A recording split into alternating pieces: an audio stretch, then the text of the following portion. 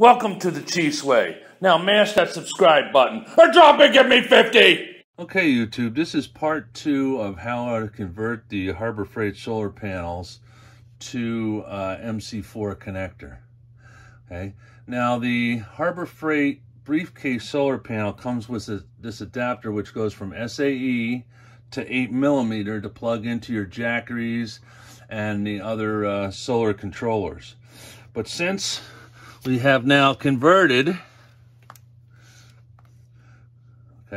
since we now have converted our panel to MC4, we can no longer connect this in.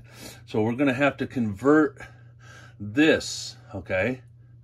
We're going to have to convert this to MC4 also, okay?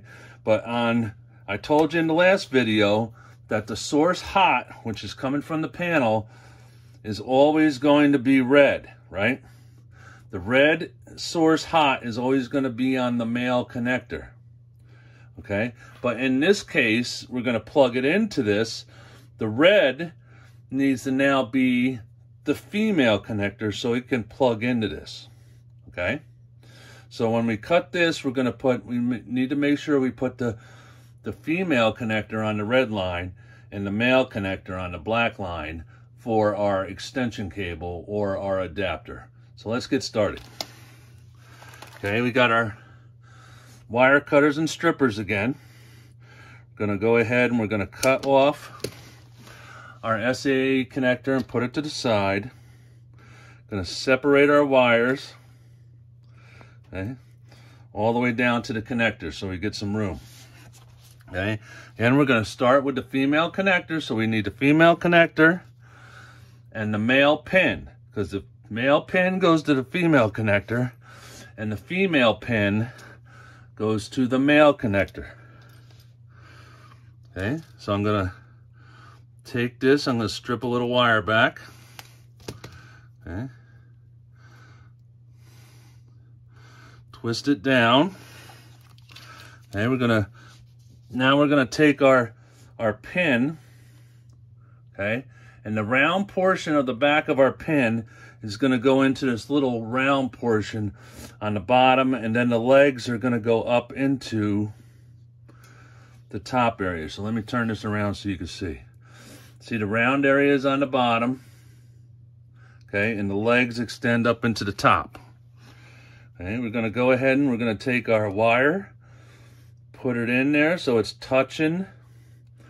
The insulation is touching the pin, and we're going to squeeze down and crimp it down. Okay, since this wire is smaller than 10 gauge, we're going to move it to the outside one. I'm going to put it in there. I'm going to slowly squeeze to get it to go up in there. And once it's up in the slot, I'm going to finish the crimping it, and then it's always stuck, so we're just going to take the pin and just take it out. Okay, so now we've inserted our male pin. Okay, so we can take our female connector, remove the cap, okay, and we'll slip the cap over our pin. Okay, take our rubber part. Remember, rubber part goes into the connector, so we put it over our pin. Now we're going to slip our male pin into our female connector, and we're going to listen for that click.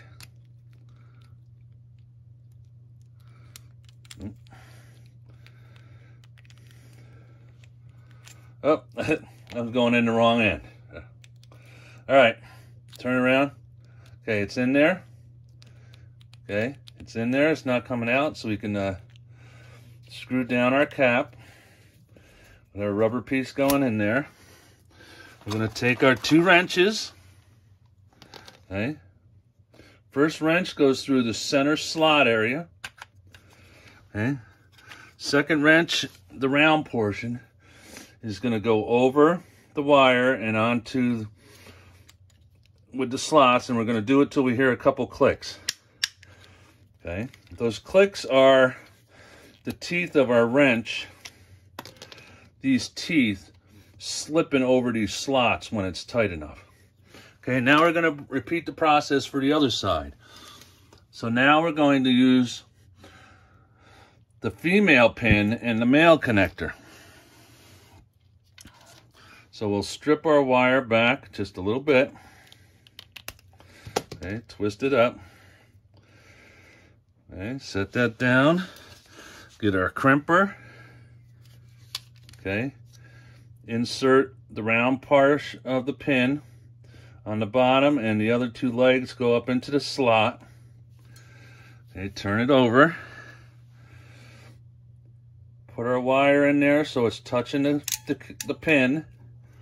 Crimp it down. Okay, now we're going to rotate it over and we're going to put it in the smaller section. So, I want to keep it straight.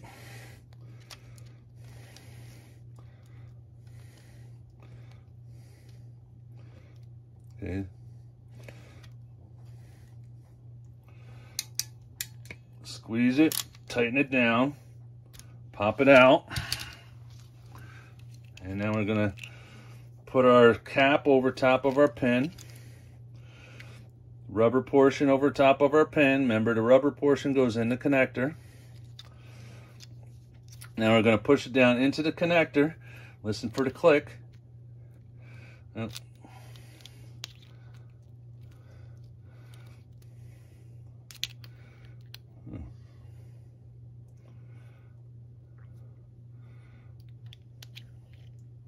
There, didn't get it in far enough.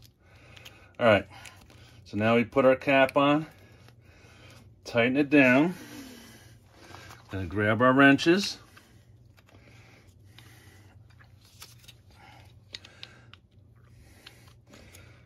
Two clicks.